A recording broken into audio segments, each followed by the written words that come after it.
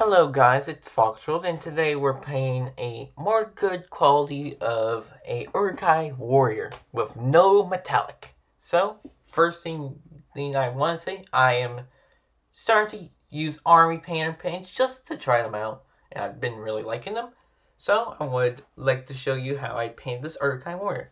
So first, I would use this matte black, 100% matte, so that's going to be pretty nice. So, paint this on the entire mini, or spray paint it if you have it. Then after that, we will do it like 50% of the areas that is up with Neverland Black, or Cloak, I think. I think that's how you say it. I'm not certain. But just do like sort of 50% of the mini that is above. So half of the like chest piece, half of the shield, half of the each shoulder panel piece, but it always has to be on the closest direction of this like highest spot. So after you get the 50% of the shield of this really dark gray, or everywhere, now you do 50% of that very dark gray with this gray, or Inform gray, I think you say. And this time of it, I make two, not too thick of lines on the sword. And I will show you a picture of what that look like. This is how I did it. I recommend you do a little more stippling than what I did. After that, now we do 50% of where you put this unformed gray with ash gray. This will be just 50% of where you had that on. So now you also go to the more sharper area of the sword for the highlight for the for the sword. So I will show you a picture right now. So yeah, granted I do recommend stippling, but that's how I did it in this one. This is a little more older video for me. But yeah, do that. Now finally, a edge highlight with the what is this? Matte white. What do you know? It's the exact same. So yeah, this will be edge highlight, but not everywhere. You don't need to do this everywhere.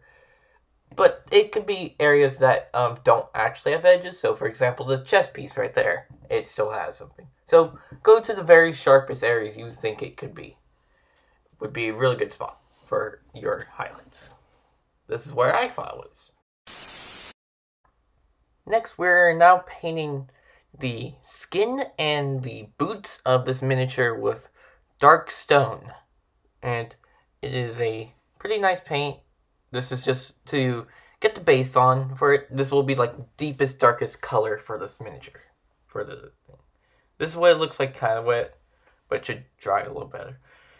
But yeah, this is what you should do. Just paint them with this dark stone. We'll work on the skin first, so this will be a 50-50 mix of dark stone and dragon red, which this will be in the higher areas. So for example, this is our example here. This is the higher areas I found. It looks pretty good, and it still looks pretty good on this miniature, I have to admit. Now we will go with a pure dragon red for the very highest parts of the skin. And I will give you a picture right now. There you go. Whoa. It's like I edited this. Whoa. Now we are going to do a highlight with the cloth, the leather now. So just get oak brown for the highlight. This will just be mostly in the outer edges of it, so not where the crotch area is. So majority of it, the highlights will be on the back of the feet and the foot itself. Now, since we've been doing this, we will now have Monster Brown as a edge highlight for the leather part. So just get your fine tip brush and start doing a little edge highlight. Or if it's a very high point of the miniature, you can also do that as well. Which this one I did that for, it looks like. Now, since we still haven't painted the hair, granted the actual model itself is black usually, I use elven flesh for the base tone for the hair. So just put that on the hair of the miniature if they have it, and this is what it will look like. Now we will do an edge highlight with this, well, moon dust. Dust moon? I don't know. Okay, but yeah, just you'll need to do every single strand of hair. Just do like the highest areas. Just put your brush in a sideways angle, and you should get it. If your Uruk is a Uruk warrior with sword and shield, congratulations, you have finished your Uruk. He will be ready for the battlefield. And this is a little spinny spin. However, since this is not the only variant, because there's always the wood parts like the pikes and the bows and such, we will show you after this little spin.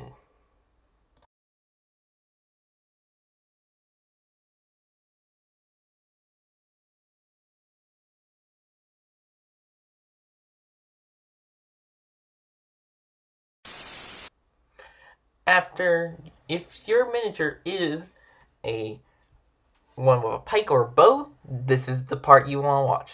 So first, give this miniature a coat of oak brown. Just give the entire spear hole handle a oak brown.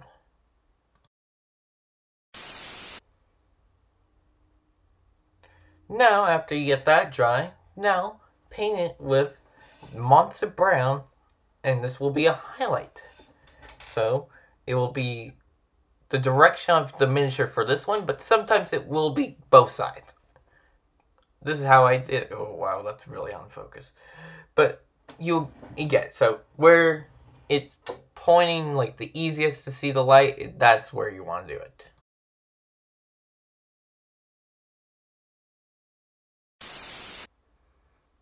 After that, we're almost done. We still have one more stage though. It is mummy robes. This is a very light paint, so this is meant to look like wood has been chipping with this. So just pick little random areas and put little lines or little dots there. Mostly, I recommend little lines, but do some mix of them. So do a little bit of lines and a little bit of dots, and that's, for example, this miniature right here. I totally forgot I did that. You can tell this is not professional. But that's how I did it. If you think you got a little too much on, if you want to have a little bit of shading with your wood, this is the only exception for this.